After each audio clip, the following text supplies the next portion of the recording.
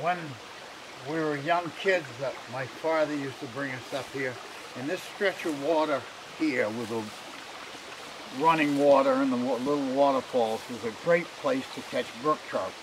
At that time, I think the limit was 25 fish a day. We never caught that.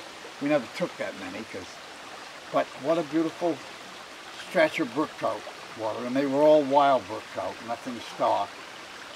And now the flow is reduced to very little. I don't know if it's from lumbering or what, but it's such a valuable resource, and to see it dry up, it's not a pleasant sight. Hopefully it'll return to its pristine flowage.